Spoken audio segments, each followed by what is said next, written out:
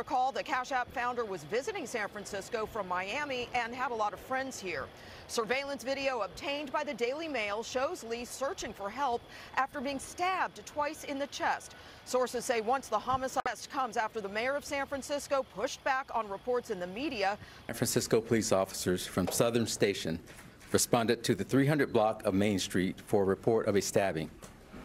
Officers arrived on scene and located